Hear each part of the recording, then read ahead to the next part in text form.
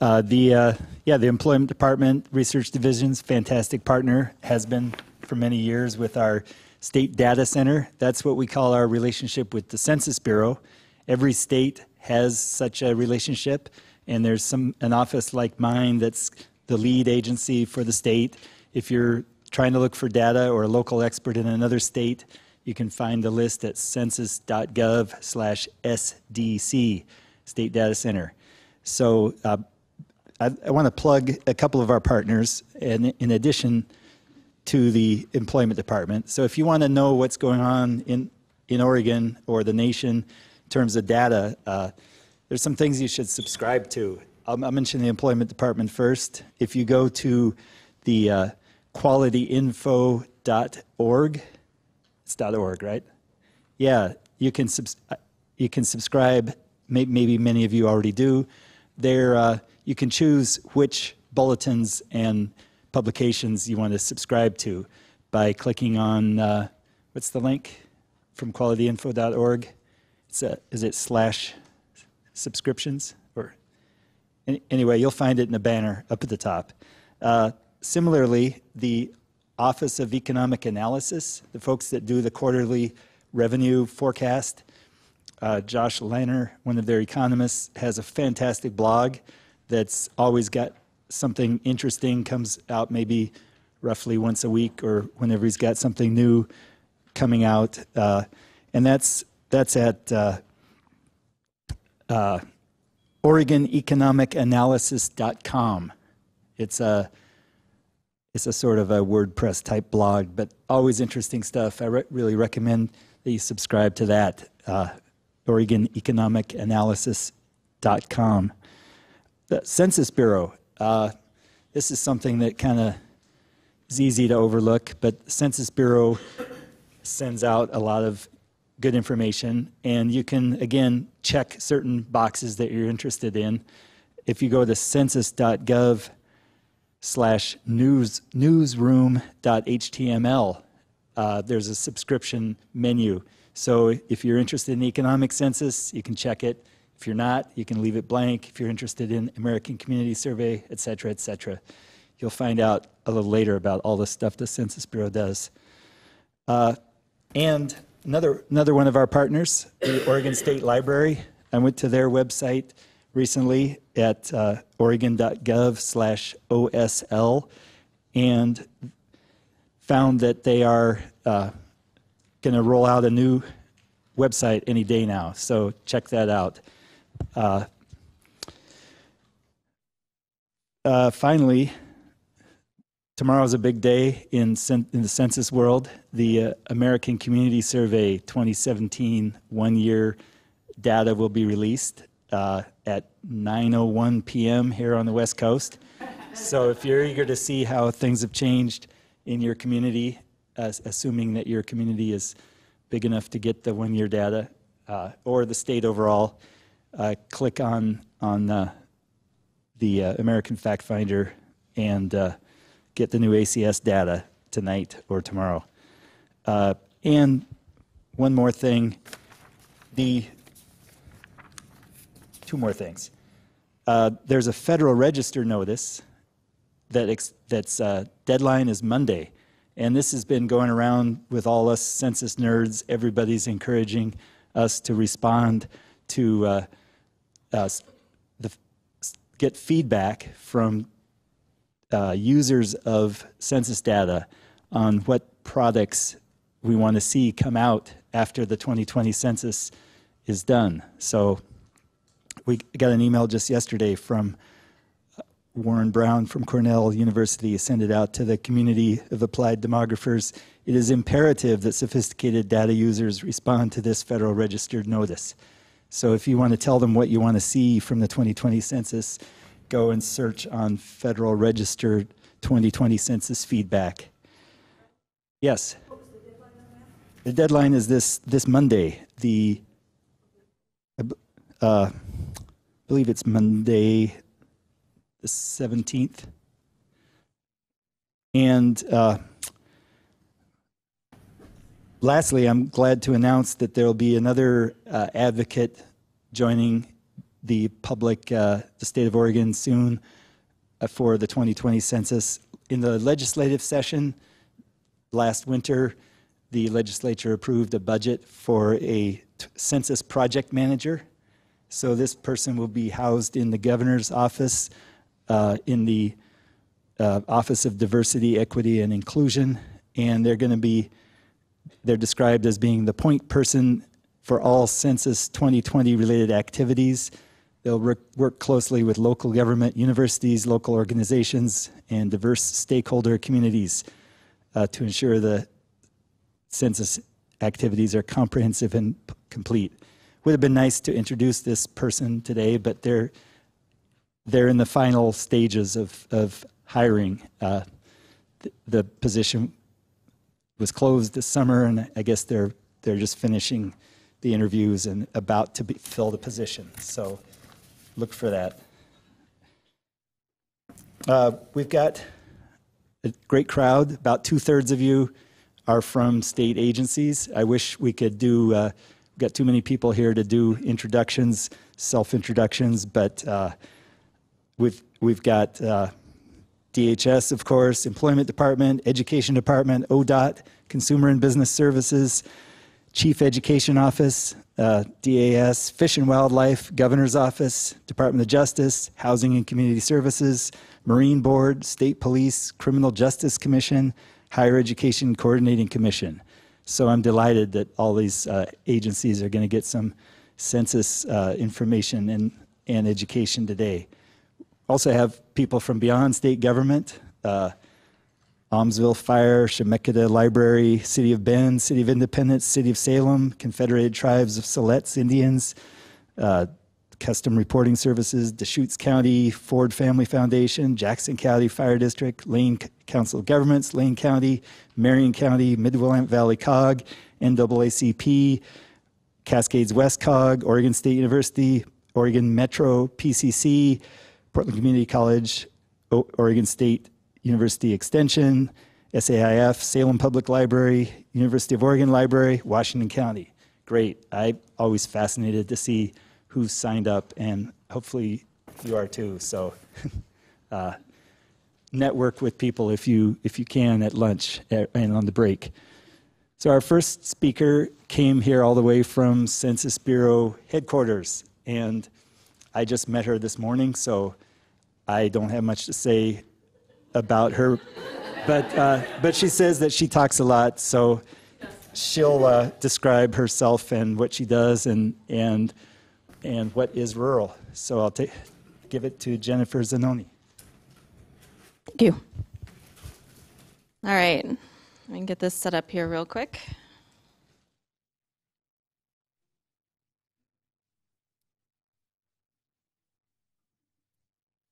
All right, so are we going to have this color issue the whole time? Okay. No, it's okay. We might have some questions going through because a lot of my slides are based on what is urban and rural and they're color-coded, so we might have some questions going into this. But my name is Jennifer Zanoni. I am a geographer with the Geography Division of the U.S. Census Bureau, so I'm here from Suitland, Maryland, right outside of D.C.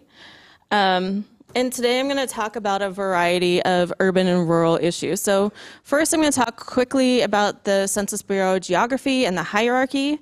Then we're going to talk about different urban and rural definitions that exist across different federal agencies.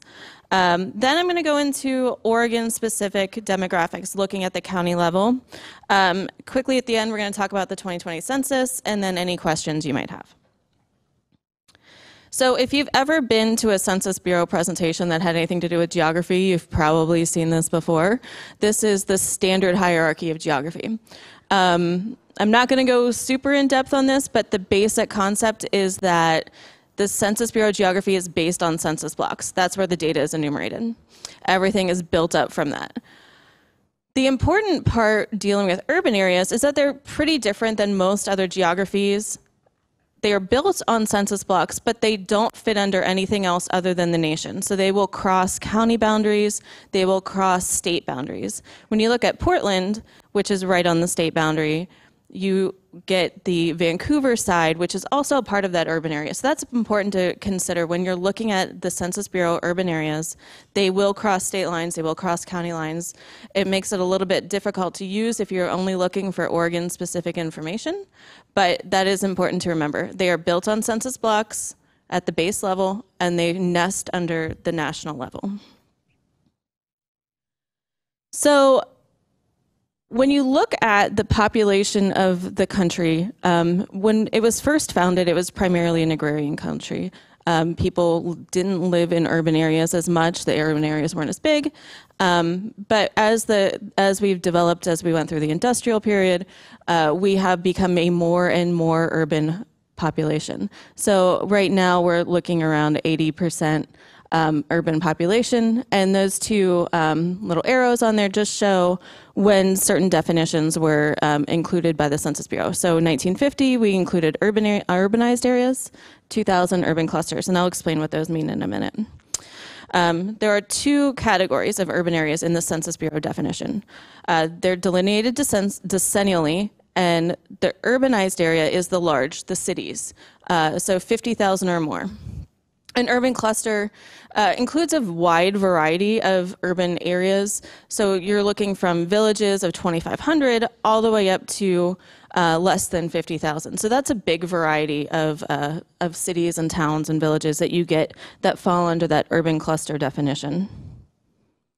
So when you look at what this looks like for the US, you can see in 2010, the last time that the urban areas were delineated, the population was about 80% that lived in an urban area. So that's the urbanized area and the urban cluster. And 19% was in the rural. As the decades go on, you get more and more living in the urban areas and less living in the rural. But also there's something important to note.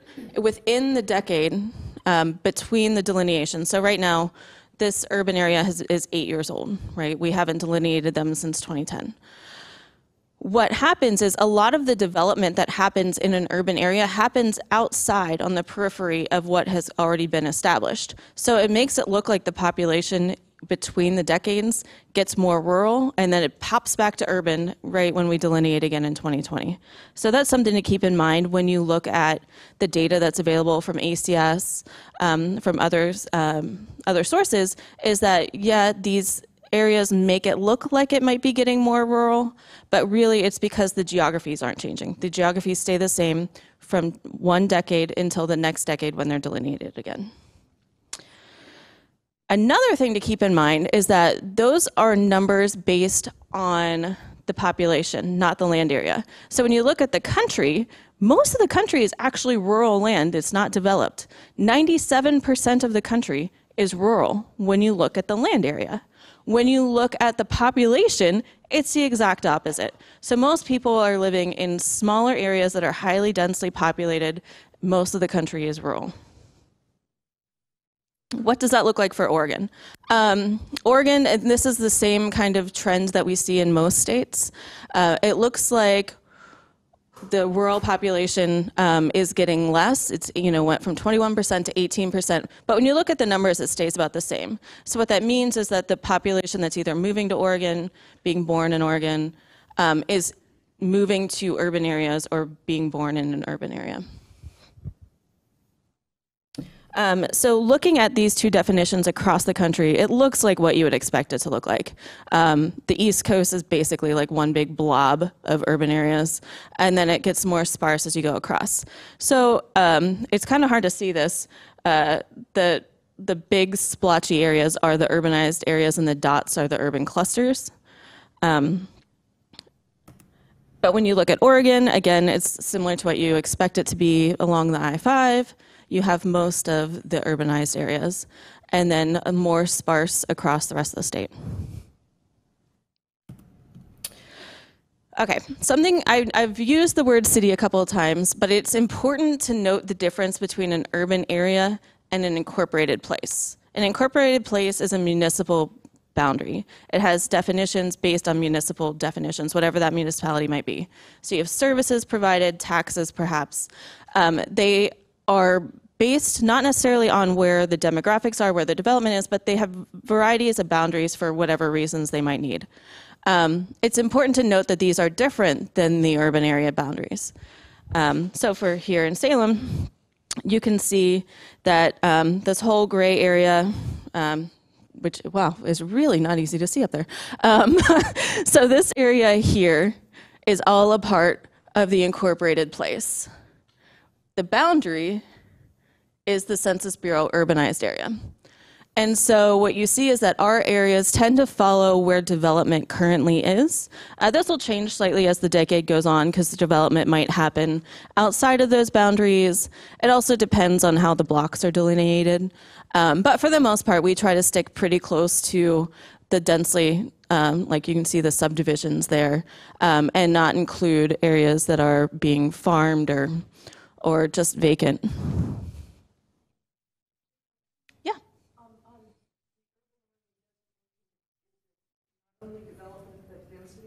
Yes, okay, so the question was, is the urban area definition based on not just development, but density? Yes, there is a density threshold that is applied.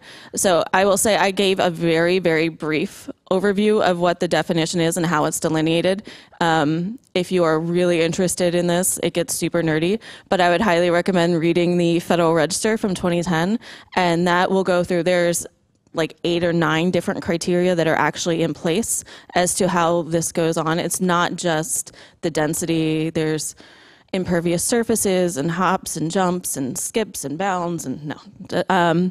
But there's a lot of things that go into it that are important to if you're really interested in how these are delineated. And that's something that we'll kind of talk about later going into 2020. Okay, so now we're going to skip. This is not a definition by the U.S. Census Bureau. This is by OMB, so Metropolitan Micropolitan Statistical Areas. These are county-level definitions, and they are based on the Census Bureau's urban areas, but to a slight extent. So metropolitan are areas or counties that have at least one urbanized area of 50,000.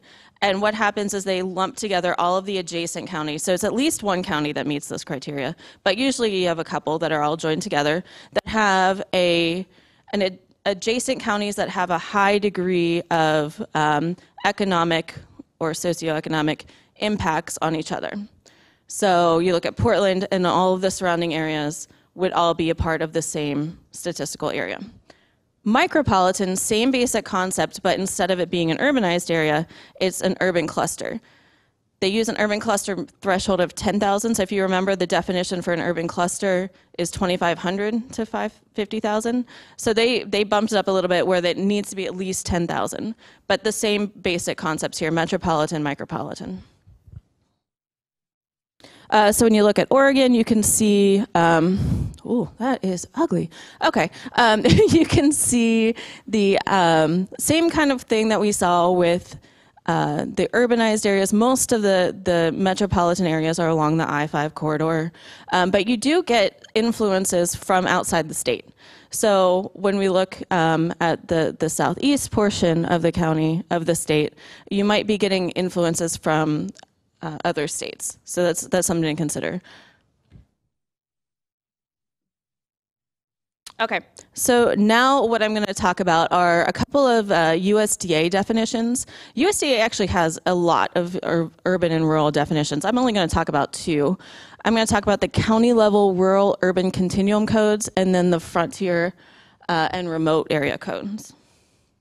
So the RUC codes, the Rural Urban Continuum Codes, they're from 2013. They are based on those OMB definitions, so metropolitan, micropolitan, but they're broken down into further categories.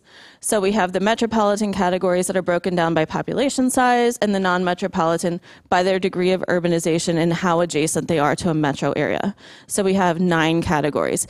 Every county is categorized with one of these. So that's a little bit different from what OMB does. OMB, you're metro, micro, or you're nothing. In the RUC codes, you have at least something assigned to your county. So when we look at how these break down, the top 3 are the metro. So it depends on what, 1 million people, 25 250,000 to 1 million people. And it goes the whole way down to where the last two, 8 and 9, are completely rural.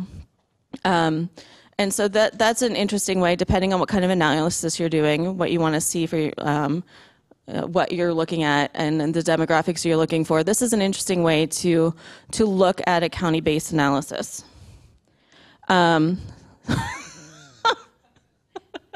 Okay.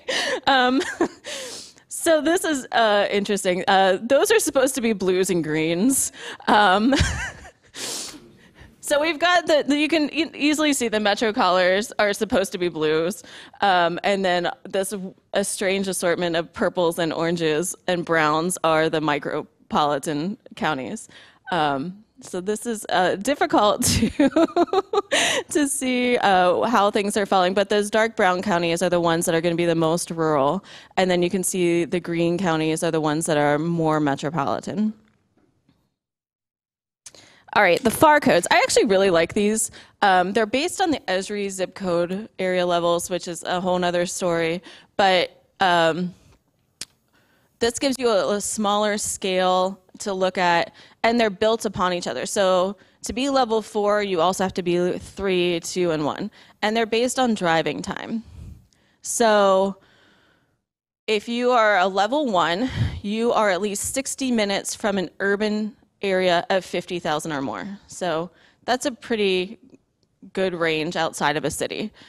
If you're a level 4, you meet all those other criteria, plus you are 15 minutes from an urban area of 2,500 to 10,000. So that's where you get some of these places that are very, very remote. If you're not close to a small village, 2,500 is a pretty small place. If you're not close to that, you are a pretty remote location.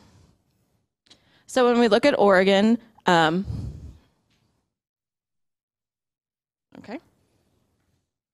there we go. Okay, all right. So we can see that it's more in those southeast counties that we get some of these really remote locations. And when you get close to the I-5 corridor again, it's not going to be far. But this is an interesting way to try to locate, depending on what you're looking for, people who maybe don't have the services that they need, might not respond to the census surveys, certain things like that, where if you're trying to locate specific populations that maybe are missing certain things, this is an interesting way to look at that. So we have been working with the EU. They've developed a definition called the refined degree of urbanization, and this is a grid-based system. So what they've done is taken a grid, I think it's 1 kilometer grid cells, and have tried to create a worldwide urban definition based on this. So you can see there's urban centers, towns, suburbs, villages. They've split out rural dispersed, so more farms, but people living there, but not necessarily in a dense area, and then uninhabited. So this is an interesting way to look at how population is dispersed.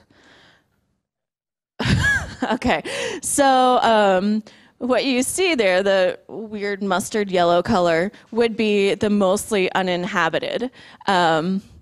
And when you look at it like this, whereas we saw before that we got that I-5 corridor where every single county was showing up as red, well, whatever the display wanted to show it up as, but it should have been red where it was showing it up as a metropolitan county. But you can see that, and especially in the West, this is true, that a lot of the counties, because the counties are so large, have one really dense center of population and a very, very rural remainder of the county.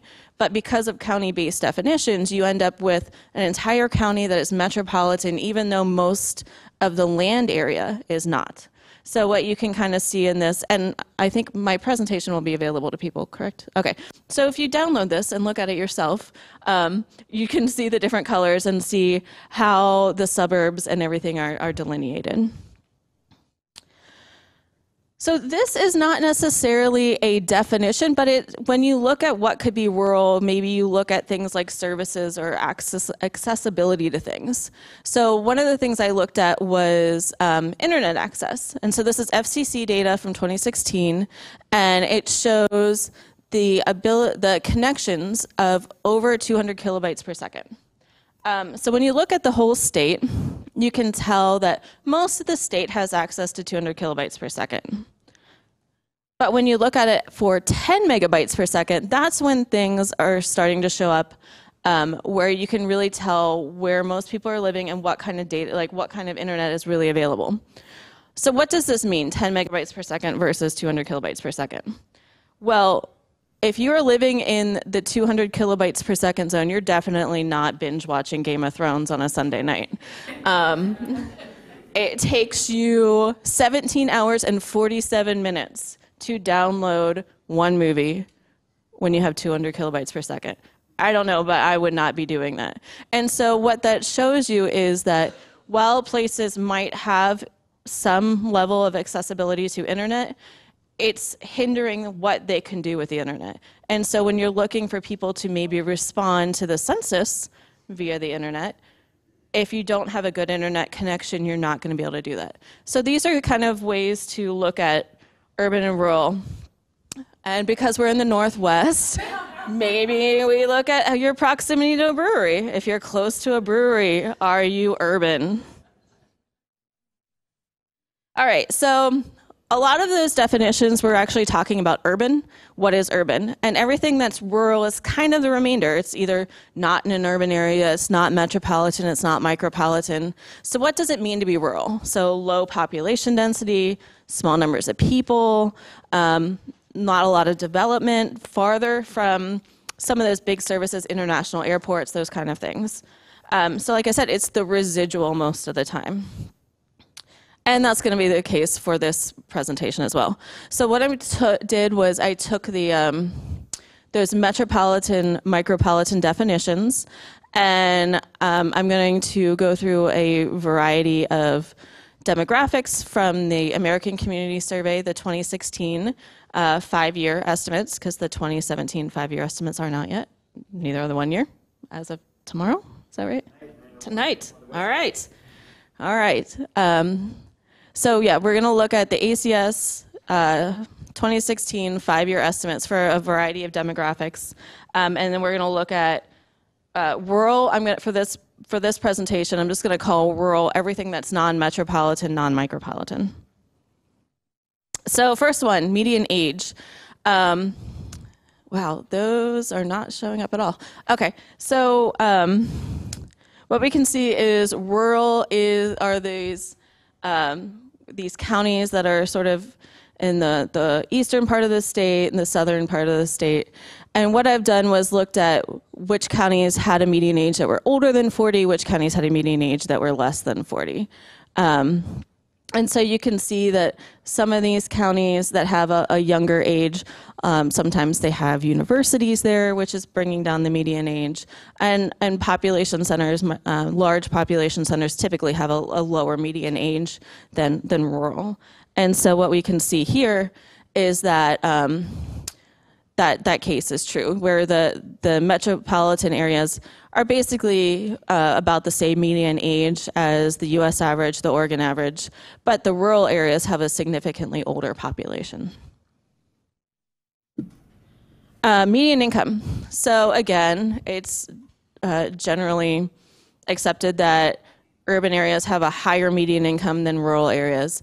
And what we can see here is that a lot of those are right outside the Portland area. And I'm just going to kind of skip past some of these maps since we can't see them as well and look more at the graphs. And so again here, ooh. All right, these are the colors. It's like I got sight for the first time.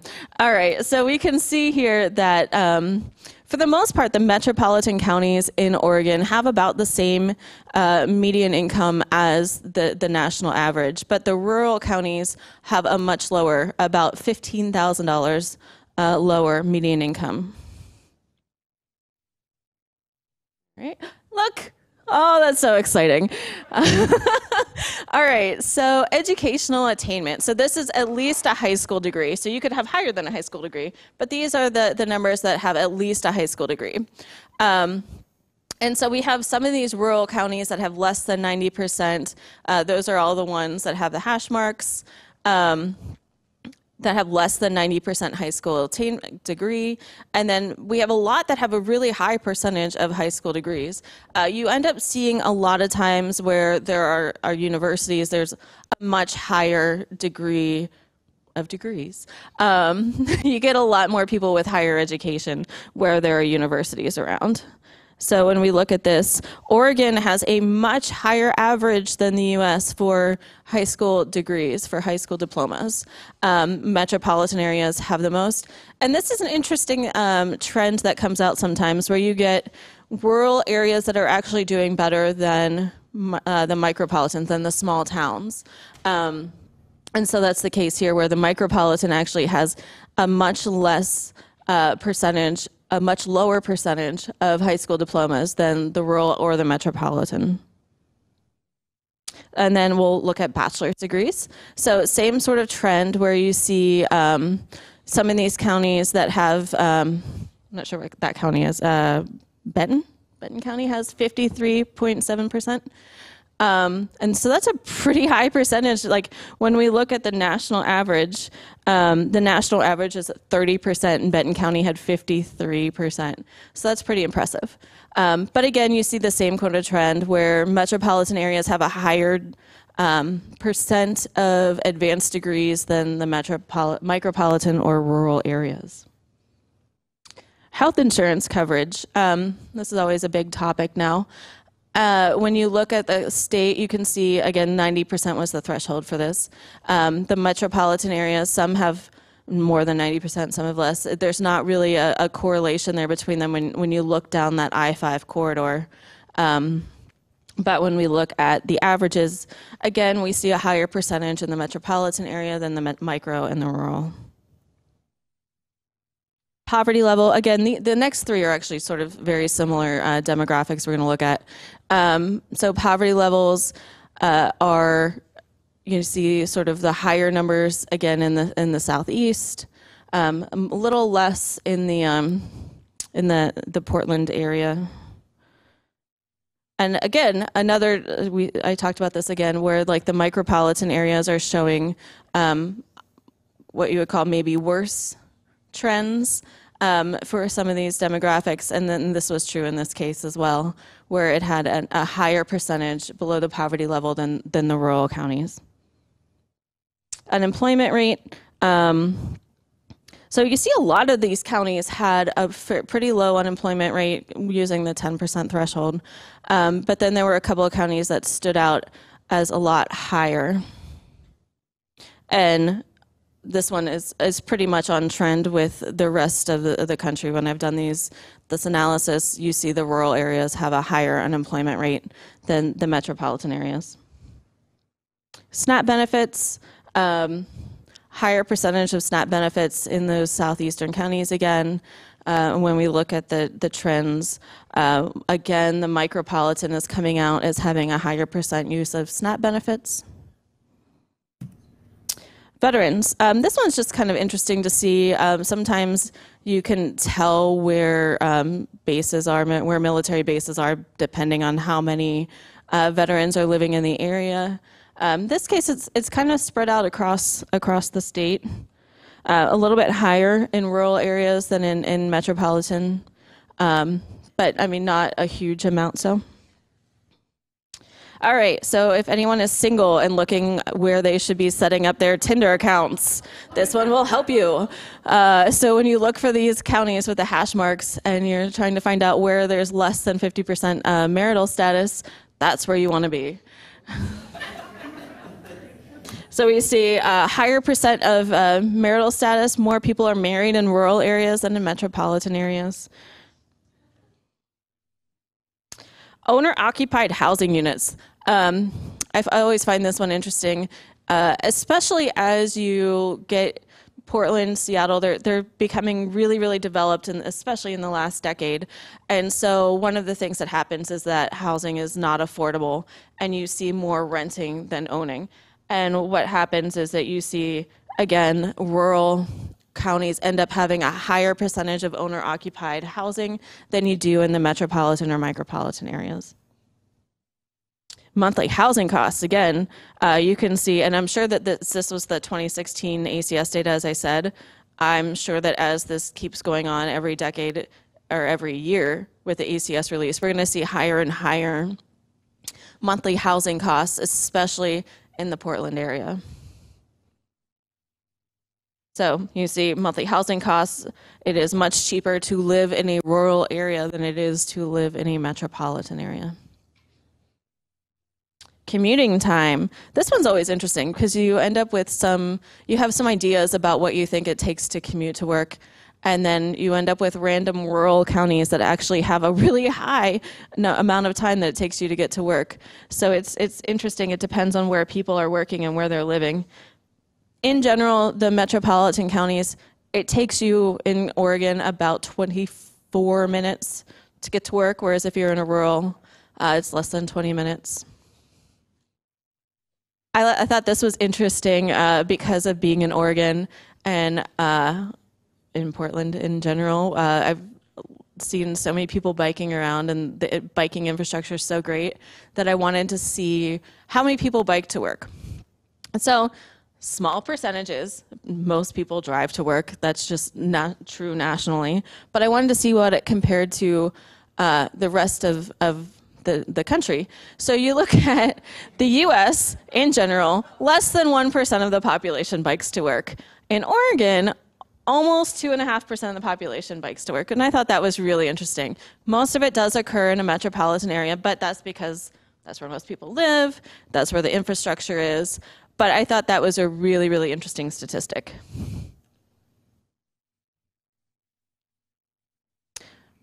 So work at home. This one I also thought was interesting because you see some of these counties have a lot of people working from home in the southeast part of the state again. And I think this is a trend that we're going to see increasing just with the flexibility that the employers have been giving with their employees. But you see the highest percent of people work from home in these rural counties. And I thought that was really, really interesting. Yeah. Does working at home include farmers and ranchers? I'm guessing probably, yeah. I'm not exactly sure because it's people self-report this, so it would kind of depend on how they felt. If they felt that they worked at home or if they felt that they were self-employed, they might be answering that question differently. If I were answering that question, I would say I work from home, which I get to do on a frequent basis, which is really nice when you live in the DC area. That I would say that I worked from home only if I was working from an employer working at my house. So it kind of depends because people do self-report. There's no way to really know what they meant, but that's what it should be implying. Okay, so all of this time I've been talking to you about county-based definitions. Yes, I'm sorry. Oh, I'm sorry. She had asked if the work at home had meant people who are farmers and ranchers who work at home, or if it was people who are working for an employer working at home. Okay, so now I'm going to look really quickly. We're going to talk about why county-based definitions don't necessarily work, and this is especially true on the West Coast. The western counties that are huge counties, and that most of the population doesn't live in the more rural parts of it. So when I had looked at median income, Clackamas County had a high percent of median income.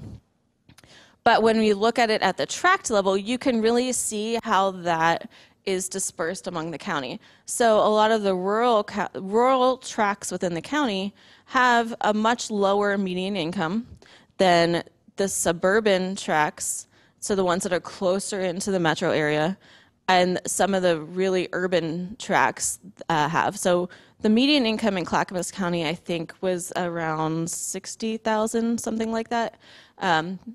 with everything being averaged out. But when you look at some of these tracks, you can see they have a median income of more than 90,000. So some of them were actually over 100,000, I believe. And so this is an interesting way to look at the demographics. If you're looking at a smaller scale, maybe a county-based definition isn't right for you. If you're looking at a larger scale, then you don't want to do a tract-based analysis because that'll blow up your data. You'll have too much data. All right, see, I told you I talked fast. Real quick, let's talk about the 2020 urban areas and what we're gonna do in the future. I am the project manager for the 2020 urban areas delineation. And so what that means is that every decade we have the ability to tweak our definition. We tweak the criteria. There have been some big changes from 2000 to 2010. We're not planning on making huge changes between 2010 and 2020. Maybe slight tweaks with the distances that are used, maybe a little bit to the threshold. It's something that we're evaluating now. But urban areas are one of the last things to get delineated in a decennial census. We actually do it after everything else, so the urban areas aren't going to come out until 2021, I think. But the process is we will put out a Federal Register notice in advance, kind of similar to what Charles mentioned earlier. We put out our proposed criteria in advance. That gives you the opportunity to review it and make comments about what you think about what we've proposed. If you think that it's negatively going to impact your area, if you don't like something, if you really like something, that would be my preference, by the way. But you can provide feedback, and then we comment. We provide all the comments and feedback on your comments in the final criteria. So we do look at every single comment that comes in. The final criteria will be proposed, and then the final Federal Register notice is the all of the urban areas that met the criteria for 2020. So there'll be 3 total. You can look at the previous ones. If you want to look at the Census website, you can go to Census Geography and then look for Federal Register notices, and you can see the Federal Register notices from 2010. If you have any questions about what was done then or what might be happening in 2020, that's a good place to start. And then the other thing, we have frequently been talking about the fact that there is not there's not a rural definition. Everything that's rural is what's left over from all of the other definitions. How would you define a rural statistical area? How would you break these areas up into something that can be enumerated with all of the ACS data, whatever information that you might want to see based on your local area? How would you define that? Some of the keys are that it has to be at least 65,000 population to be able to have yearly data associated with it. But really, that's it. And so this is a question that we've been asking ourselves. We've been asking everyone we've talked to. How would you want to see a rural area defined for your purposes? It's not an easy answer. So some of the questions you might want to think about would be, what geographic level would it be at? If you do counties, then we end up with the same problem that I've just showed you, where county data sort of hides what's going on a local scale. But if you go down to the block level, then it's going to be really hard to create something that is able to be updated every year. So these are some of the things to think about if you have any serious ideas about this, things you'd want to see, things you wouldn't want to see. You're welcome to contact me about it. If you have any questions about the urban area definitions I talked about, other urban area definitions that are out there, anything that you can possibly think of related to urban areas, I'm happy to take your call or your email, and I will hopefully respond quickly. Thank you.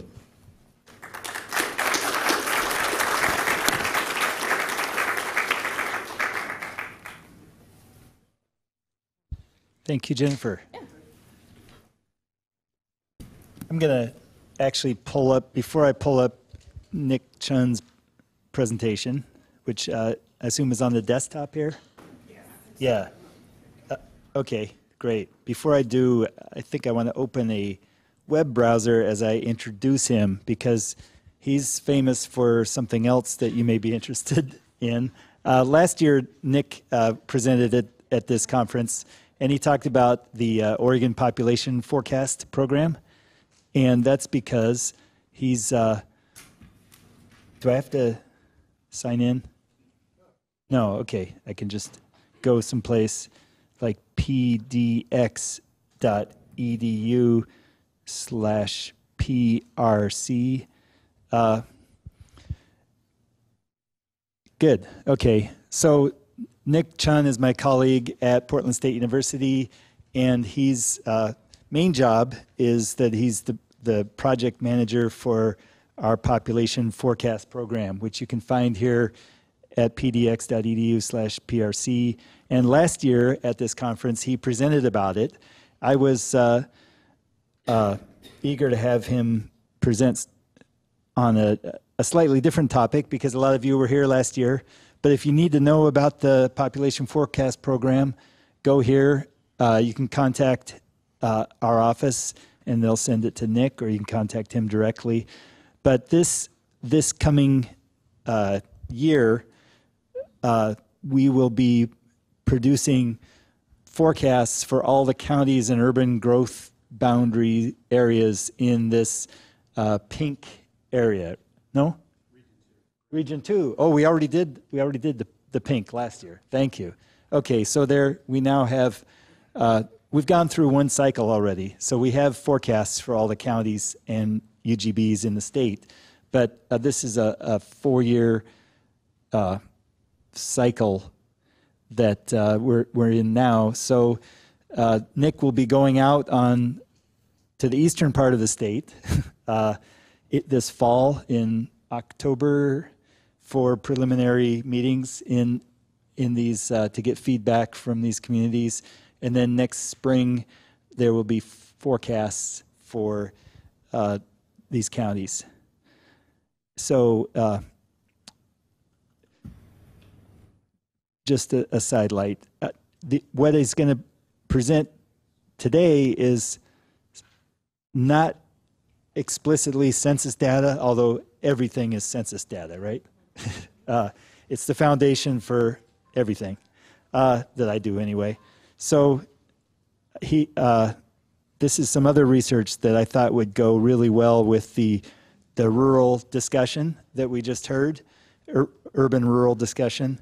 So I'm going to ask Nick to come up here in just a moment, but you know, I got inspired hearing about that urban and rural to write my Federal Register notice feedback, because urbanized areas are amazing. They're great geography, really useful, but it's almost impossible to find the data for them or the maps. So that's something that I'd like to see from 2020. They're really a lot more meaningful in a lot of ways than metropolitan areas because of how big our counties are and how much forest there is in our metropolitan areas, for example. So I'd like to see more data. And if you, of course, probably every one of you has driven between Portland and Salem on I-5, and back after, if you remember the old 55-mile-an-hour speed limit, that was a federal law back in the 70s and 80s to save gas. And the rule was that the speed limit dropped to 50 within urbanized areas. So that meant the Department of Transportation had to come to our office and look at these big maps, because we didn't have maps on the internet, to figure out where to put the sign that said you had to slow down. And that exists to this day. Now it's 65 and 55 rather than 55 and 50. But when you drive from Portland to Salem, it's always interesting that the speed limit goes up after you leave Tualatin, even though it's always congested in Wilsonville and you're supposed to be able to drive 65. Well, it's because the Wilsonville urbanized area is discontinuous from the Portland urbanized area. There's that little patch of forest that's about, you know, a few acres between Tualatin and Wilsonville, and that's where the sign is, where you supposedly can start driving faster after you leave Tualatin, after the 205 merge. Just a couple other things. I got inspired about urbanized areas. Albany and Grants Pass both became metropolitan areas after the 2010 census, and that's because their urbanized area core reached 50,000 in that decade. And what's interesting about Grants Pass is the city itself, I think, has less than 40,000, but it's got that contiguous urbanized area around it that makes it an urbanized area of at least 50,000. So I'll stop talking and let Nick tell you about non-farm activity within exclusive farm use zones.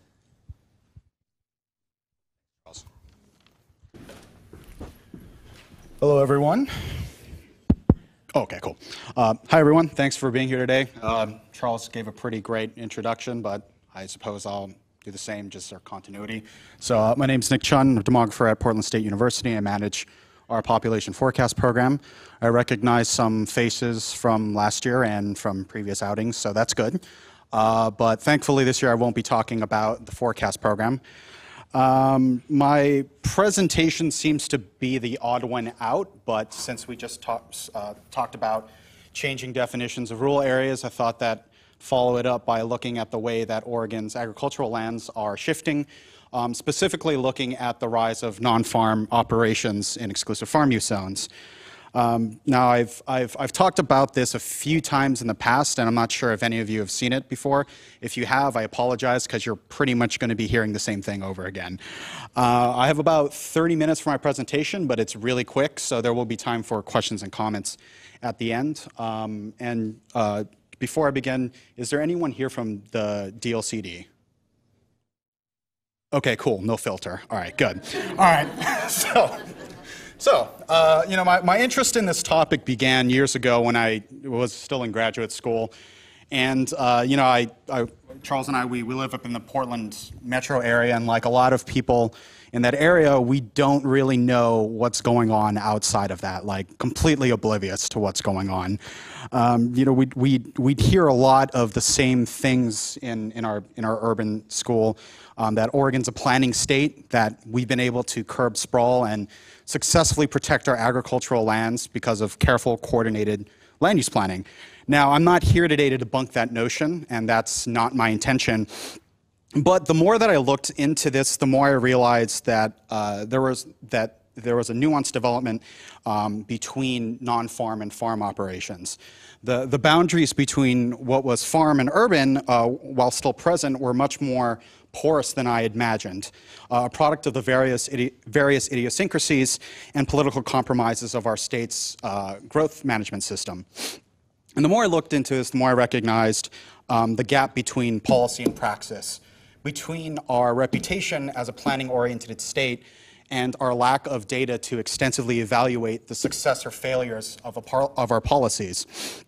And so my hope today is that the products of this research will push the discussion a bit further, closer to the forefront, and provide a foundation for more in-depth analysis. I know for a lot of you, this is not even in the periphery of what you do, so this is going to be like a the more you know moment for you. Okay. And now this is probably the last place I want to oversimplify Oregon's planning history, but that's exactly what I'm going to do. So as you guys are probably aware, the proliferation of non-farm uses and subdivisions in Oregon's agricultural lands was a very large factor that prompted SB 100, which resulted in the comprehensive statewide land use planning system. This bill plays a rather significant role in that it tells that Oregon cities and counties have to have comprehensive plans that are in line with the statewide goals. It was 10 then, now it's 19. And this is a process that's overseen by the Department of Land Conservation and Development. Now, the way that most of these policies and these values manifest themselves in a way that people generally are familiar with are through urban growth boundaries and exclusive farm use zones. And the latter, exclusive farm use zones, as the name suggests, the goal is to preserve farming through a bunch of policies, mainly through limiting land partitions and offering financial incentives to farming. Now, I chose these 6 counties up on the map that you see here as the study area, and so they are Multnomah County, Washington, Clackamas, Yamhill, Polk, and Marion. They make up the majority of the North Willamette Valley corridor. Now, I chose this area because of its very fitting historic and current role in the state that houses a substantial share of Oregon's growth, population growth, and agricultural production. More specifically, to put some numbers to this, the 2012 Census of Ag reported that these 6 counties alone made up a third of total sales of agricultural products. And it did this while only maintaining 6% of total farmland in the state. So we're talking about a very productive area for agricultural products. And at the same time, in 2017, based on our population estimates, over a majority of the state's population are located in these 6 counties. And so this is a site that has historically and currently a very contentious area for urban and farm use. So I want to be clear that the work and the products that you'll see up here today centered around mapping legal non-farm uses and dwellings. And it seems a bit contradictory based on the name for exclusive farm use zones to allow other uses, but it is described in the legal documents. And so for this quote, it says, agricultural land shall be preserved and maintained for farm use, consistent with existing future needs for agricultural products, forest and open space, and with the state's agricultural land use policy. Now this seems pretty straightforward and what we would all expect to see. However, a little bit further down, it says this: counties may authorize farm uses and those non-farm uses defined by commission rule that will not have significant adverse effects on accepted farm or forest practices. And there's a few reasons for these exceptions. The first is that it's a recognition that open space can be amenable to other activities, such as like wind turbines. A second point is that the state wants to be flexible enough to allow non-farm operations on less productive farmland. And finally, some of these non-farm uses and dwellings are conducive to farming, such as processing facilities or dwellings for farm workers. And so with this in mind, there's still a problem, and that's that these evaluations on like what is considered an adverse effect is done on a case-by-case basis. It's not looking at the cumulative impacts of these operations as a whole. And to add complexity to the issue, the definition of what is considered farm and what is considered non-farm is extremely vague, and with the latter encompassing a wide variety of permitted developments that are not standardized across counties. And so here's the definition of farm use: operations that raise, harvest, sell, feed, breed, manage, and sell livestock, dairying, or any other agricultural or horticultural use. So that says both a lot and a little at the same time. Now, for non-farm uses, they're much more difficult to categorize as their criteria have broadened over time. The number of allowed non-farm uses has grown from 6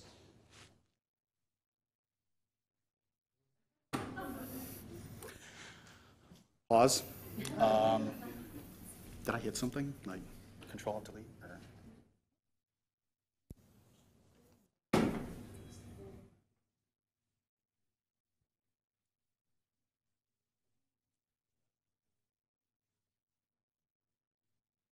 Hey, there we go. Okay, cool. So the number of non-farm uses has grown from 6 back in 1963, and now there's over 60 allowed uses for non-farm uses. Some of these uses are fairly close or consistent with the official farm use definition, such as agritourism or viticulture operations, while others are explicitly antithetical to farming, such as mining, golf courses, utility facilities. Now, unfortunately, these permits are not codified in a standardized manner. Counties classify use permits under different subgroups. So a good example of this would be a winery. So if you were to submit a permit for a winery, that could fall under 6 different subcategories depending on which county you're in. It could be a home occupation, it could be a commercial activity, it could be an accessory use, it could be agritourism. The list goes on. And so that makes it pretty difficult when you're trying to analyze data. Now, where am I? Okay, so consequently, because of this inconsistencies, I recoded the data into 4 categories, that being accessory uses, utility and communication facilities, other uses, and agritourism and events.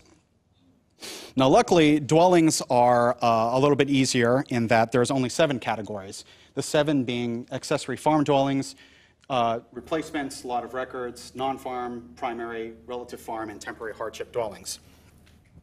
However, with the exception of accessory farm and primary farm dwellings, the other 5 dwelling types are not explicitly farm-related. So for temporary hardships, for example, despite the name, DLCD does not track whether or not these structures were taken down after the allotted time. For relative farm assistance, you're required, when you put in the permit, you say, like, this person's my relative's going to live in this house, but there's no requirement that this relative actually works on the farm with you. So there's a lot of latitude given with these cases. So finally, we're at the point where there's some visualizations. And the data you see here on the map are a product of administrative records from DLCD, which collects the information from the counties. I was able to only geocode about 3,000 of the 5,000 cases. And of those 3,000, 80% of the cases were dwellings. And of the 3,000, only 13% were farm-related. I wasn't able to map out the other 2,000 permits because they did not have any information on the location beyond the county. So these points were geocoded based on the tax lot ID. The other 2,000 permits that were approved didn't have any information like that, so it was a bit troubling. Additionally, the data that we're seeing does not capture operations that have occurred illegally or informally, and really the takeaway message behind this map is that this is an extremely conservative look of what has occurred in the northern Willamette Valley in this 20-year period or so, or 30-year period or so. And I would be shocked if this is even capturing 50% of what has actually been going on. Since 2000, permitted non-farm uses have grown 7% a year on average, while dwellings have grown 5% annually on average. And excluding accessory uses and dwelling cases, somewhere between 5 to 8% of parcels in this study area, in the EFU zone study area, has had a non-farm use or a non-farm dwelling approved in this time period. And so if the inventory is incomplete, what is really the point of this map?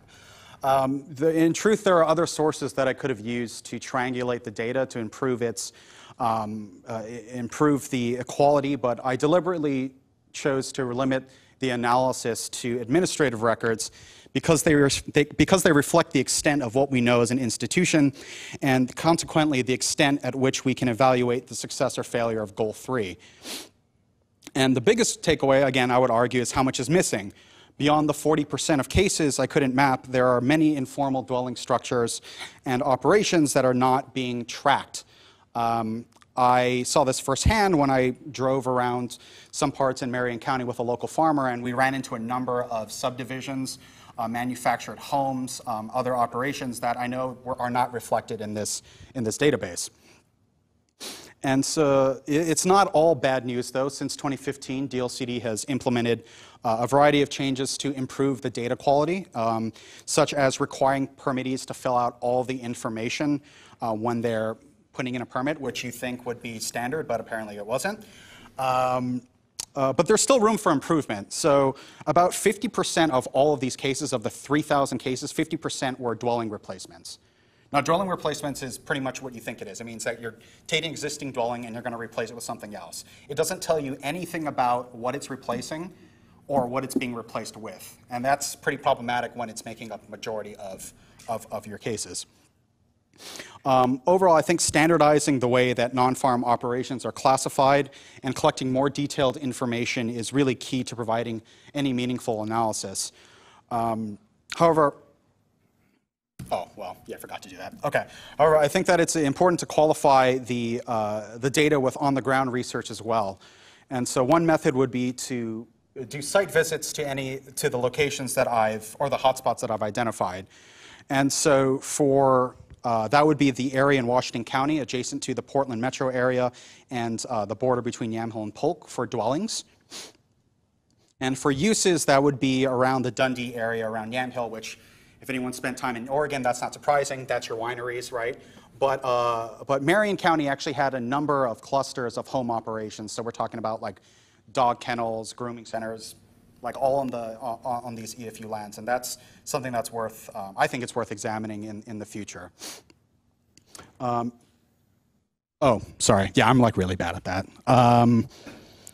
I would say that ultimately Deal City wants to create a measurable assessment of cumulative impacts, but I would argue that we can't do that unless we have a comprehensive inventory of these cases first. And this is the last slide. Like I said, it was going to be fairly short. On our end, our next step is to expand the study. So, including all of the Willamette Valley and going down to Southern Oregon. We currently have two objectives. So one is to expand the study area, and the second is to include housing units that have occurred prior to SB 100. So the subdivisions that had been built before the statewide land use system, to have a baseline of where we started. The timeline of this project is currently indefinite. We're currently looking for collaborators and to help fund the work. And now my director would never forgive me if I did not talk about some of the other research that we did related to this. And that would be Planting Prosperity and Harvesting Health, which is an IMS report containing a comprehensive inventory of indicators related to regional food systems in Oregon and Washington. And the second being The Future of Oregon's Agricultural Land, which was a collaborative report that detailing the challenges Oregon will face regarding the transfer of land to a new generations of farmers. And if you guys don't know, the median age for like the average farmer is over 65, and so this is going to be an issue in the very near future as that generation ages out and wonders who's going to take over the farms. And then finally, if you're interested in seeing the data itself, and in hindsight, I really should have checked to see if this website is active, is our web map. Or it's the article that has more detail. This was like a really brief overview of the information. And over here, you have the map. Yeah, should have checked beforehand. Okay, there you go. You can see the map of all the points, zoom in, click on something, and it'll tell you the year and what it is. Okay. Questions or comments?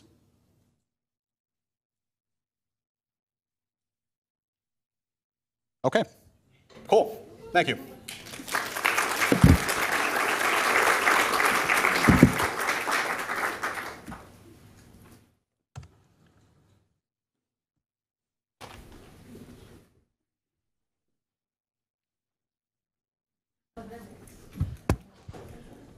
Well, thank you, Nick. That is so interesting. I learned something, even though I've seen it before, I learned something every time. And amazing, I seldom am part of a meeting that goes ahead of schedule. Nick actually started 6 minutes early, and he was 10 minutes short of half an hour. So on our schedule, we're supposed to take a break at 10:30 and start up the next session at 10:45. And I hesitate to start too early because I invited people to drop in for specific sessions, but it would be we don't need to take a 35-minute break. So, but this is time for a break, and I'll say if we start at 10:35, that would be about a 20-minute break. Then if we get done early, we'll have a longer lunch. So, or you'll have plenty of time for questions for our next speaker and any other topics that you want to talk about. So let's come back at 10:35 and we'll kick off the next session.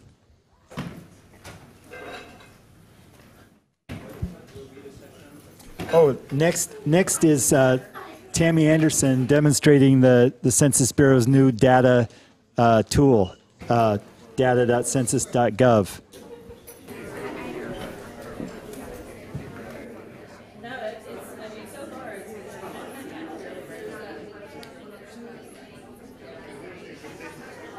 Okay, welcome back, everybody. I'll let Tammy introduce herself, but Felicia asked me to make one announcement that this, besides being live streamed for people who couldn't be here, this is being recorded, and there will be it'll be available afterward. And the good news is, so if you can't be here in the afternoon, or if you want to show somebody something later, it'll be on YouTube, on the Employment Department's YouTube channel. We'll put a link to it on our website from our events page. And the good news is it's streaming, the recording is streaming off of her laptop, which didn't have the weird green colors that you saw during Jennifer's presentation. So it's going to be in living color. And we'll let you know where it is. And I'll let Tammy go ahead and introduce herself. And she has the clip-on mic. Am I coming to the sound? Good morning. Thank you for having me. I'm excited to be here with data users, our power users. I'm from the Census Bureau, and I am from this place called CEDSI, the Center for Enterprise Dissemination Services and Consumer Innovation. And there are two important parts to our center: enterprise dissemination services. So we're trying to think of dissemination as an enterprise, and also consumer innovation. You are our consumer, our data users, and you are part of helping us innovate on how we disseminate data. So today, I will be talking about the future of data dissemination at the Census Bureau. And I'm going to talk about where we've been, where we're going.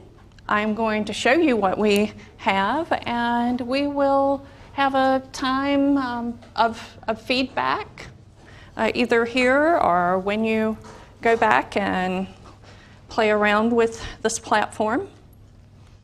Okay. So we'll start with the mission. The Census Bureau is a mission-driven organization.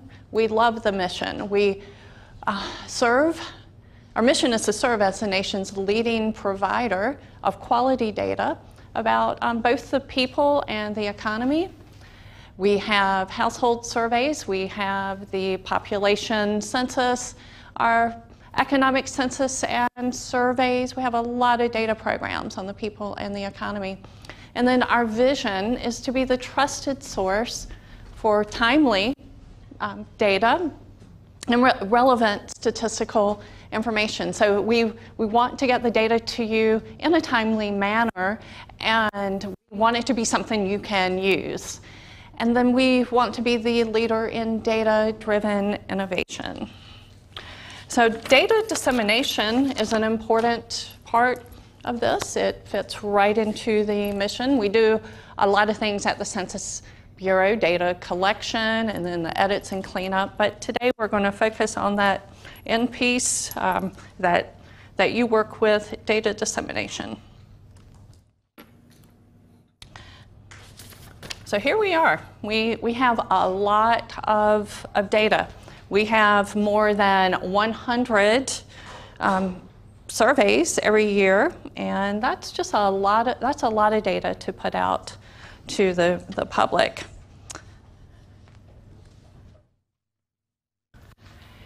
And in addition to a lot of data, we have a lot of tools for getting to that data.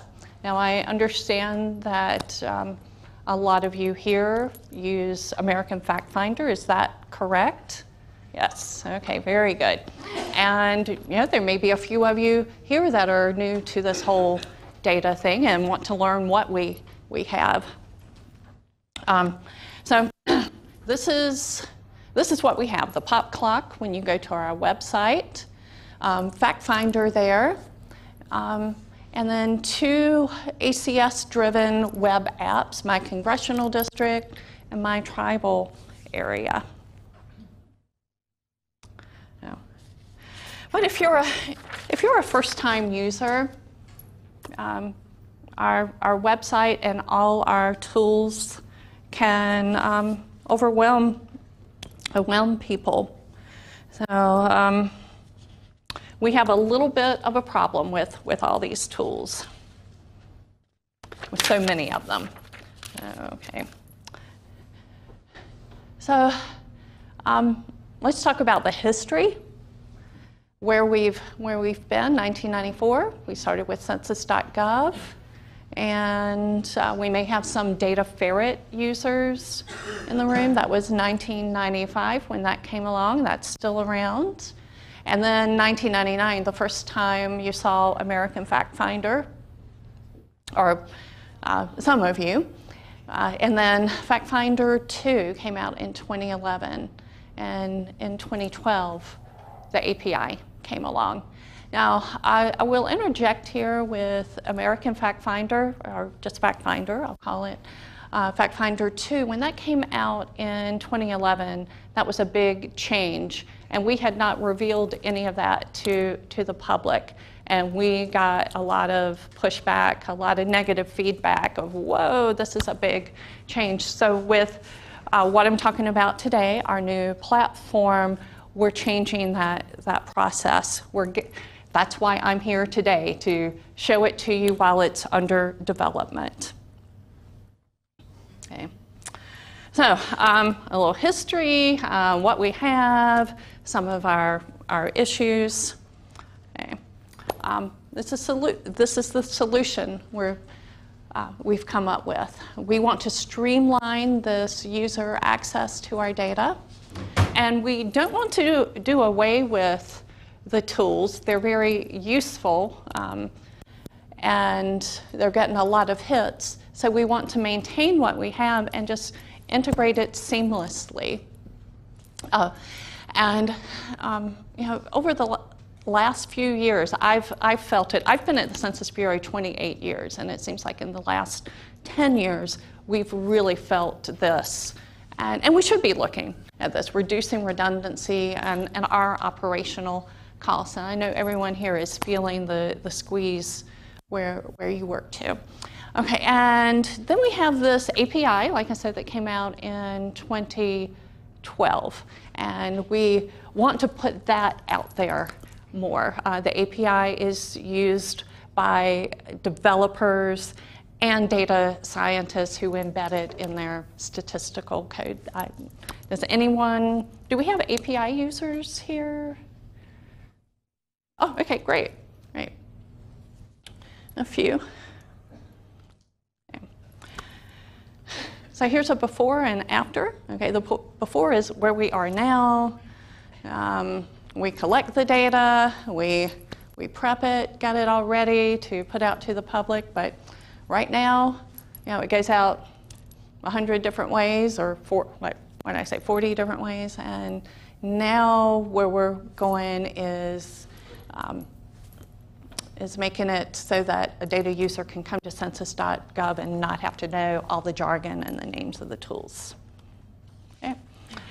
So here is a visual of what is going into the development of our new platform.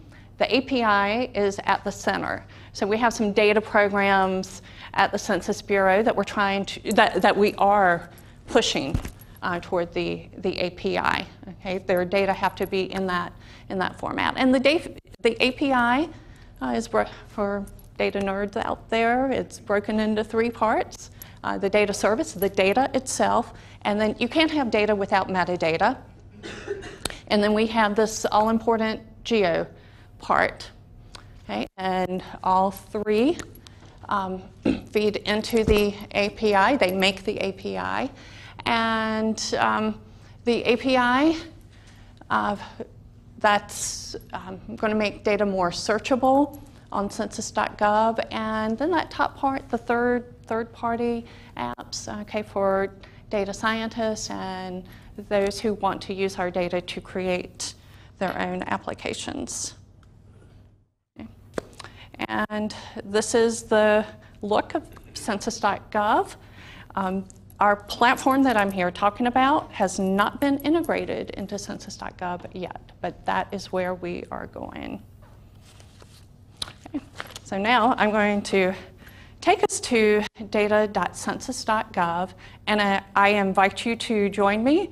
If you don't have your laptops, pull out your iPhones, and you can follow along. Okay. And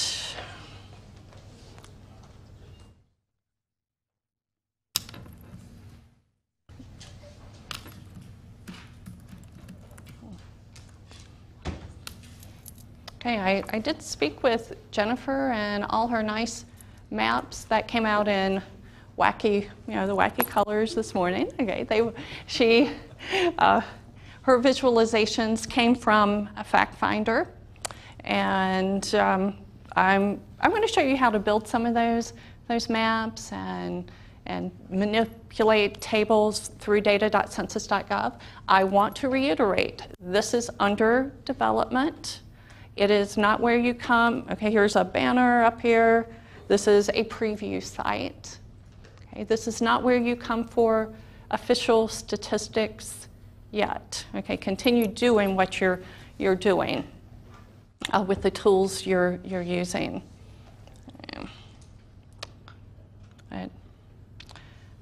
When ACS, it's really cool to say that it comes out tonight in Oregon. Is that right? Okay. That's really cool. The 2017 ACS one-year estimates, we're planning tonight for them to be on this platform. Okay, FactFinder will be the primary release mode. Okay, so use AFF, but the 2017 data for ACS 1 year will be available here. So. So let's start data.census.gov, if you're there. Let's look at your, Marion County, that's the county for is that Portland or here it's Salem? Okay, all right. This is only my second time to Oregon. I love it here, but I don't know your geography as well as I would like. Okay, so you type Marion, the first one that comes up is Marion County, Indiana. So let's try this again. Marion County, Oregon. Okay, and do a search. Okay, it's churning. And with 50 of us in the room, or maybe 20 of you, it may chug along a little. No, it's doing pretty well. Okay, so this is what you see with Marion County, Oregon.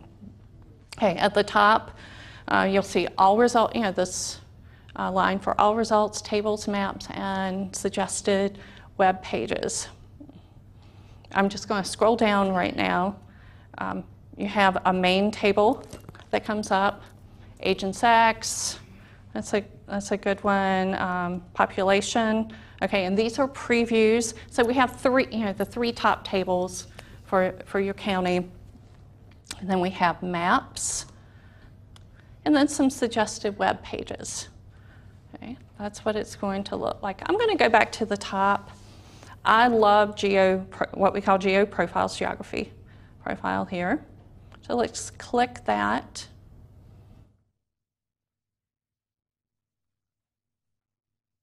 Okay.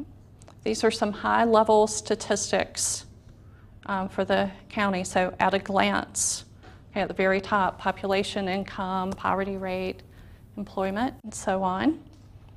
And you scroll down for more detail. Okay, a little visualization there. Let's throw in the margin of error. There you go. Nice. Okay, and here's your source, the 2016 American Community Survey, the 5-year estimates, and it gives the table for the source. Okay. And if you want, you can click the table, take a take a closer look. I'm just going to keep on going here. Okay. Data on veterans, foreign-born population. Okay. We have a map, and that shows all counties within Oregon, so you have a nice comparison there. Language spoken at home, race and ethnicity. I know we have disability, okay, Latino, Hispanic, the family breakdown, health insurance, disabled, okay. Okay, disabled and the aging population. I'm from North Carolina, so my mind today, this week, is on the hurricane. So, and for evacuating, you really need, it's good to look at the disabled population and the aging population. You want to give special attention to those groups. So this is a place where you can come for a good summary. Okay? And then the education, attainment, and so on, businesses. And then we get into, so we have some demographic data from the ACS, but also some of our economic surveys from the economic census, survey of business owners. Okay, and now back to ACS, the labor force.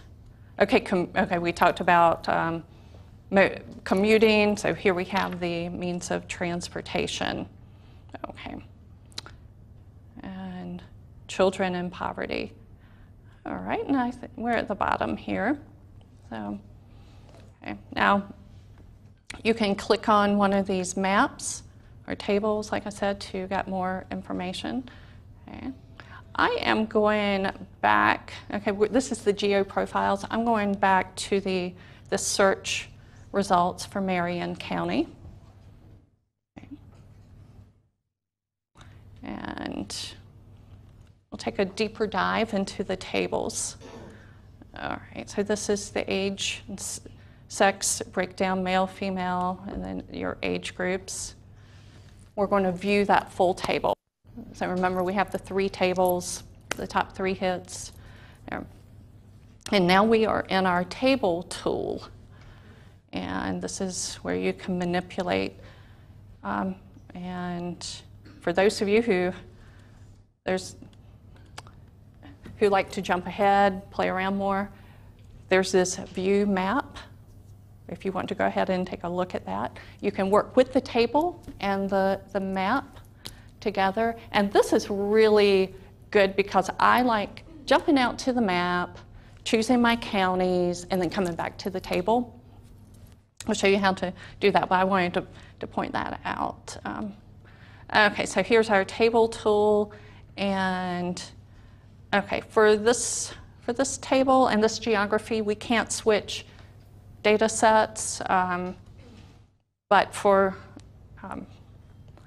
some of the tables you can, because I know you want to compare over the last 3 years, let's say. We can show the margin of error. Okay, that toggles on and off. And then you can transpose if you want. We can add some geographies here, and I'll show you how that works. So you get your list of geographies. Okay.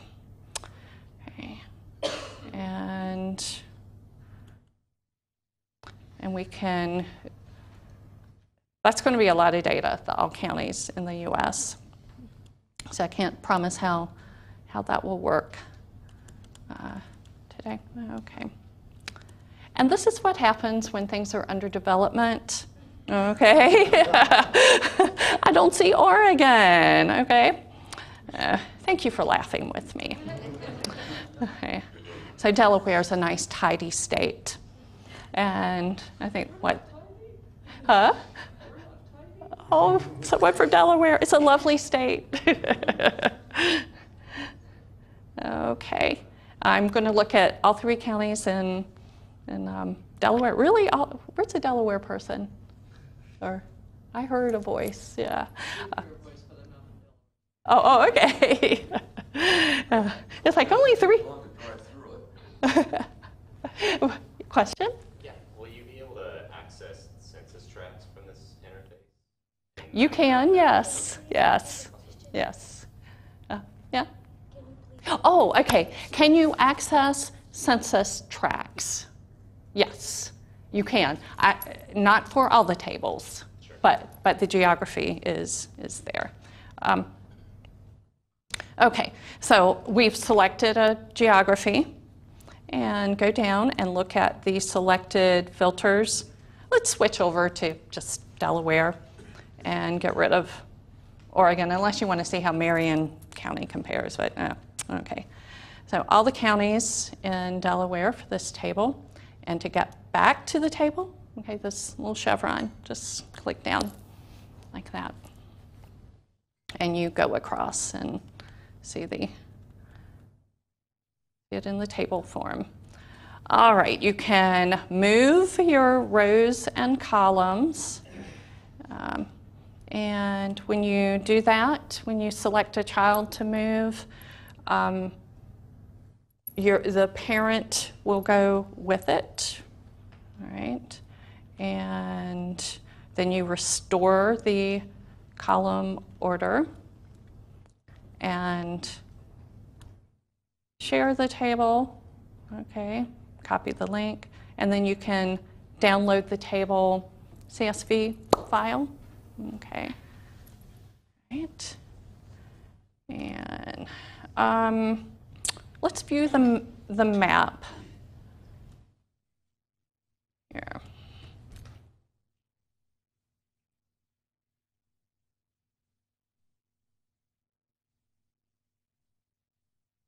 All right, and this isn't all that useful. This map right here, this just tells us how many total we have that answered this question for the ACS. So let's look at some breakdowns. All right, the 60 to 64 year population. Okay, and we can let's see, change the breaks on that and show labels. Let's see. All right. All right, let's go back here, play around with this some more. So you have the age breakdown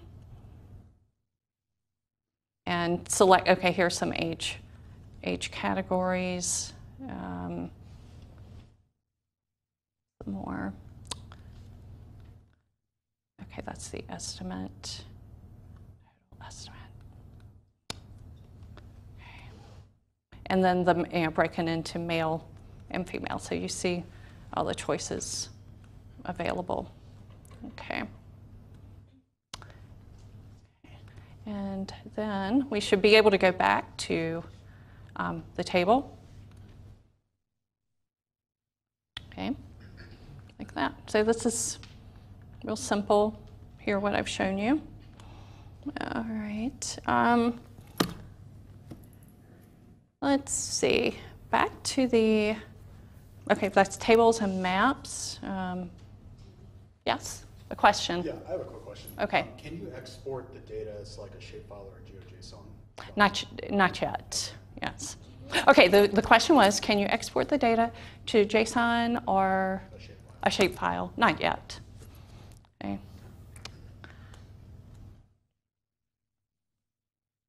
Okay, back to data.census.gov. Okay, American Fact Finder users, you had two search bars for your topic and your geo. You can put the topic and the geo together. Ancestry in Marion County. Okay, let's see what comes up in the drop-down. Marion County, Oregon. All right. Okay. we should have our 3 tables and some maps. Okay, the first table, people reporting single ancestry, multiple, and then people reporting ancestry. And your maps. Maps are fun, so let's go there. But as you know, if we go into maps, we can switch over to a table pretty easily. Okay.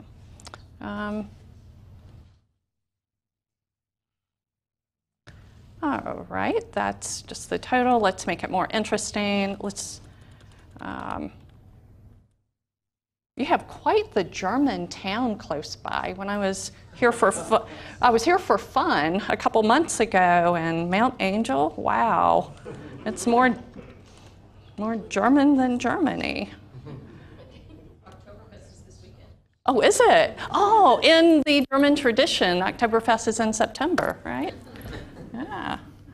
Okay. Right.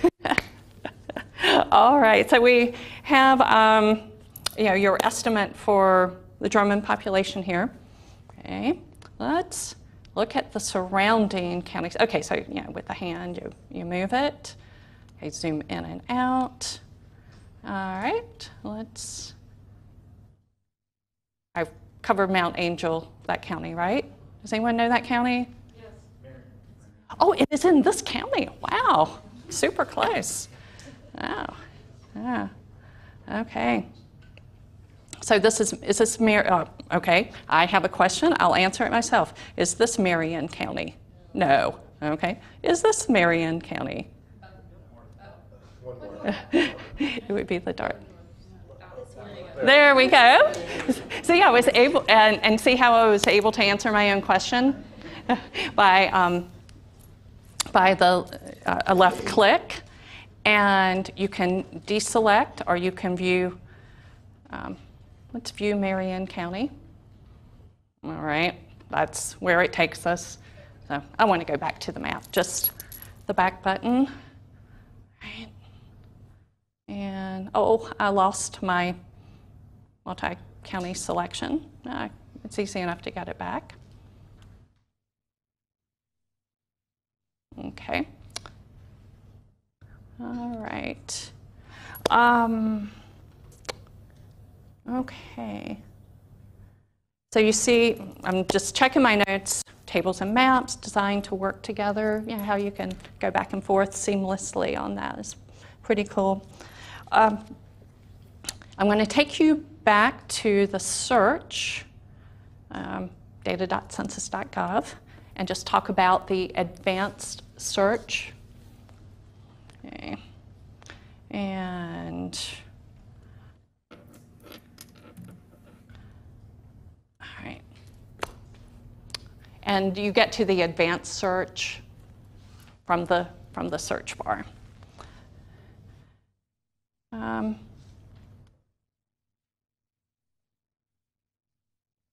Okay, at the top, find the results with some of the all the words, the exact words or phrase, at least one of the words, and none of these words. So an example would be health insurance, but you don't want to know about the health insurance industry. You want to know about coverage. So you could put health insurance sales, or sales, or salesmen, salespeople,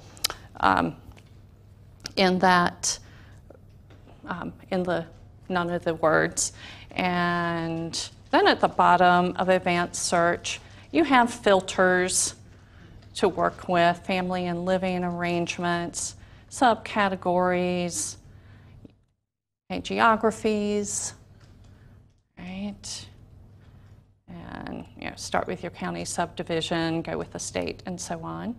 Okay, and then the years for that data.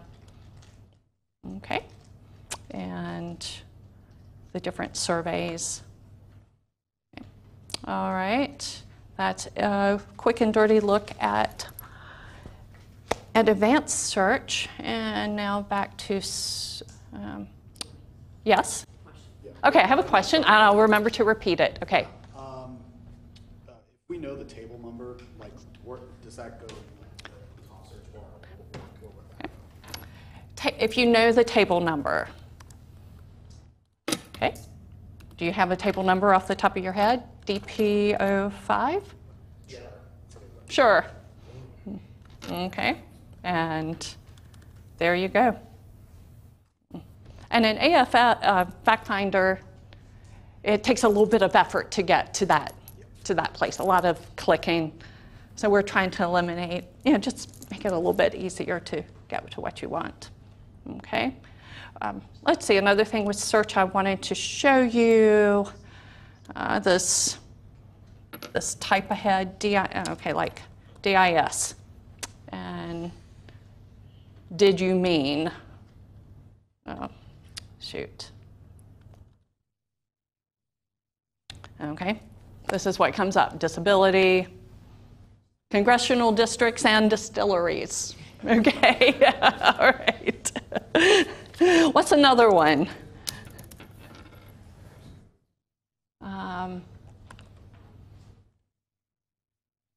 Okay, I was going to type ocean, and OCE, Oceanside County, Oceanside City, okay, and then work in process inventories. Okay, yeah. Right. If you go to the bottom of the page, you'll see the release notes. Oh yeah, talk a little bit about the process, the development process. It's agile process, so every 40 days there's a development period, program increments. What you're seeing right now, if you want to know, is program increment 19. Program PI 20 is going to end on the 24th, so you'll be seeing a new release sometime in October. But we will have some releases, some code pushes in between. Tomorrow you'll be seeing the ACS 1, so it'll be different later tonight than it is today. Okay, this try the new features, the release notes that gives you details about the releases, what new data are available, what new features. Okay, like this last time we had economic census tables for the first time from 2012. Okay, and then the feedback. Give us your feedback at cedsi.feedback@census.gov. Okay, your feedback is important. I come out here to talk to groups, attend conferences, take information back. We look at our email, we listen to our users, and like I said, we just don't want this to be a big shock to you when it comes out. I want to also come back to this as a preview site. This is more than a fact finder replacement. Fact finder will be retired. We're still working on that timeline, but it will not happen until data.census.gov, until we've captured all the data and all the functionality that you have with fact finder. Okay. So, more questions? Yes. I have a question from the live stream. Does this tool give you population counts for special districts? In this case, I'm looking for population counts for fire districts. For fire districts? Mm-hmm. Okay, we don't have that geography. Okay, that's a Jennifer question. We have a geography. Okay, and Jennifer is shaking her head. No. We do not maintain fire districts or other regional geographies. You're not going to find those on the census geography page. So you would probably. Mm-hmm.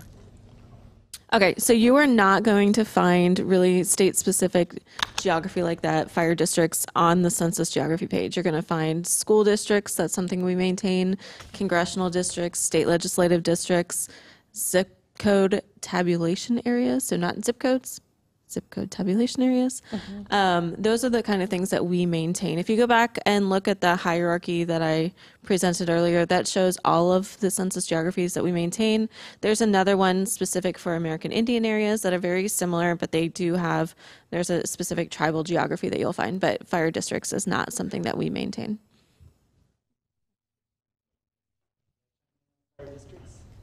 Okay. I'll weigh in on fire districts. We get lots of requests from fire districts for their population, and I think it's because they have requirements for their insurance companies that they have to tell them what their populations are. And I've done this a lot because the census comes out at the block level. If you have a GIS boundary for your fire district that you can send me, I can quickly tell you what the 2010 population was for the fire district. Trying to bring it up to date to 2017, 2018 is a big project that we would have to charge money for, but often it's good enough for a fire district to know what their population was in 2010. For free. Are fire districts based on any other geography? No, just completely random. Yeah. Okay. Okay, question in the back.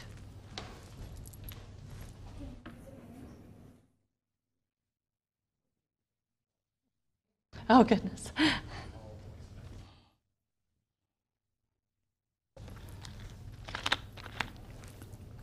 Can you map margin of errors with the estimates in the same time with this tool? Yes, we do have margin of errors. Yeah, for certain tables, for maps. Oh, you got me. Okay. All right, let's go agents. Okay, Agents X for Marion County again.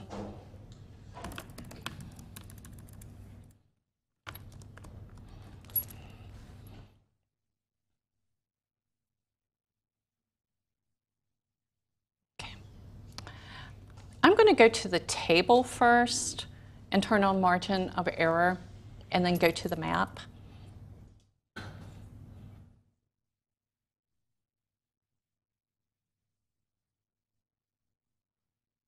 Okay, so let's see what happens with the map. You've given me a good use case here, as we say at headquarters. Okay, so what I'm going to do, left click. Okay, if there is, okay,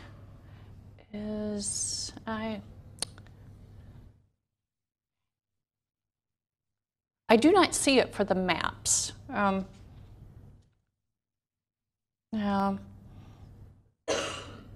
Okay, right. I don't see it. If anyone is playing around with it, do you see it? Okay. Can you improve the tool by adding at least an overlay of margin of error? Okay, which we have a few drop downs. Okay, estimate total. That's just a change in the estimates. Okay, let's show the labels. Well, I am going to expand boundaries. Okay, and labels. Okay, I don't see it, but I think it's the same with FactFinder, where you only get the margin of error in the tables, yeah, and not in the map. Yeah, I don't think so. I haven't been asked that before. And I'm pretty sure the answer is no. Okay. And okay. Will data from the Census Business Builder be incorporated in this, or will they be? Oh, not in the near future. It's going to be separate for now. Yeah. But we are going toward that full integration. This is going to be years in the process. Can you please repeat the question? Okay, Census Business Builder, that's another application that we have. And the question was, will that be incorporated in data.census.gov? The answer is not for some time. That is our goal, to fully integrate. other questions, comments? I've got thick skin, so you could tell me. Been at Census a long time. I've heard it all, right? Any comments? Things that you would like to see? Okay. Okay. Yeah, I think so far my biggest complaint is the width of the columns, because if you have a big screen, it'd be nice to see all 3 counties in Delaware on one screen. Yes, it would. Yes. But it would be nice to be able to narrow those columns if you have a good pair of glasses or good eyesight. Yes, yes. Column width is something that we are looking at with the tables. I agree.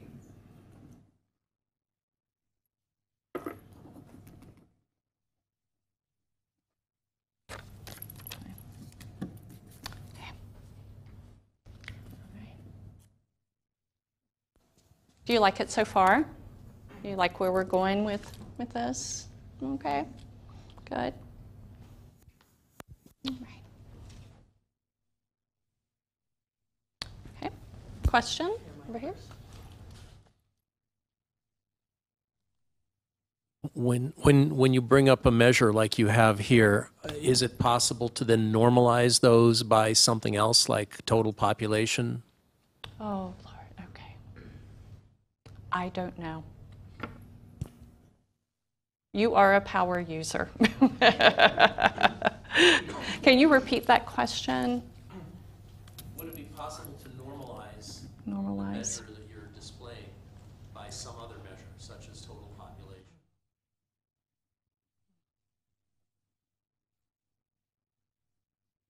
There would be to immediately start to compare rates across different geographies. Okay. Is that something you are able to do in FactFinder? Not all at once, no. Oh, okay. Take those data home and work with them. Okay, okay. and That might be more. All right, all right. And So, can I chime in? Sure. And I think these are, of course, right now you're just pulling from the existing summary file tables from the ACS. That is right? correct. So we're looking at B01001 that just has numbers. So if, for example, we look table cells, right. yeah, we looked at the German population. It didn't mean much because the bigger counties had more Germans. But of course, the S tables, the subject tables, do have percentages. So for mapping, sometimes those are a lot better. But yeah, it'd be even better if it is pulling from the API, if you could do more than just what's in the summary files, more mapping capabilities. Yes, it does. Okay. Yeah, as you were talking, I was thinking this sounds like something you would use the API for, the raw table, raw data, and data ferret, possibly. No. Okay. Okay. Okay.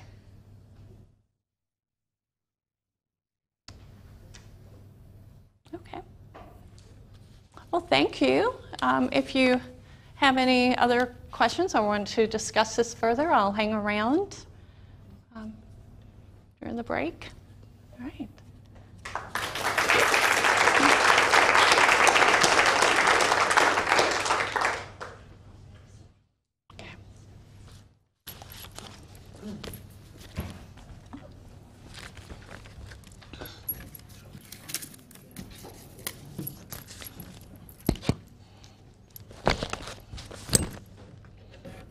I'm seeing a red light on this. Is this working? Red light means it's time for our early lunch break. Again, we're running ahead of schedule. It's kind of unprecedented.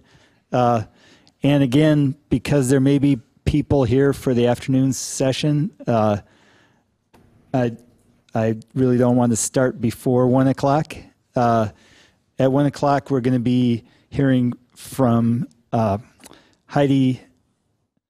We're going to be hearing from Heidi about just a whole potpourri of things that are happening with the Census Bureau and updates. So that's going to be of interest to all of us, I think, something for everybody. And looks like we have enough time for those of us who are visitors to Salem that we get to explore the many lunch options in downtown Salem. So hopefully the showers have held off and we'll resume at 1 o'clock. Thanks.